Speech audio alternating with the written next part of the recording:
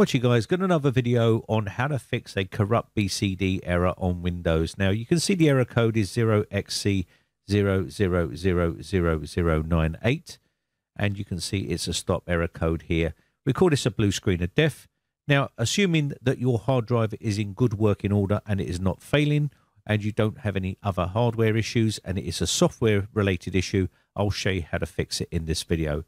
First off, we're going to boot up to the PC. Now, when you boot up your PC, generally what will happen is you can boot up 3 times and it will crash because it will get a blue screen. And it will generally take you to this location here. We're going to go to Troubleshoot, then Advanced Options. Now, Startup Repair very rarely fixes anything on Windows, so I generally don't bother with this anymore because I've never seen it really repair anything. But you can try it if you want to. Click on this and try it. If it doesn't work, it will bring you back here, and then you can go on to the next step, which is Command Prompt. Inside the Command Prompt, you can type out a couple of commands here. So what we're going to do first is navigate to the C drive, which is our C drive here. I'm going to type dir to make sure we can see the Windows directory inside here. From there, we're going to do bootrec /fixmbr and then push enter.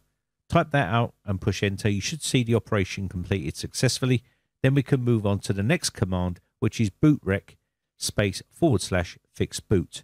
Once we do this, you should see the operation completed successfully. If you see access denied, then you've got an issue and you may need to do this command to get it to work. So let me do this command here called bootsect /NT60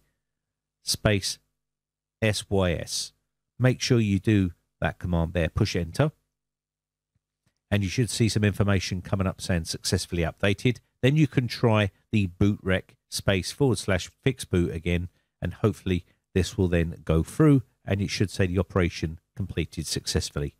Moving on to the next bit, which is the BCD edit /export C:\BCD backup. Just make sure the drive letter is the location of your Windows directory if you are typing this out, and that should work perfectly fine. So we're just going to copy this out here and push enter, and you should see operation completed successfully. Next up, we're going to type this next command here.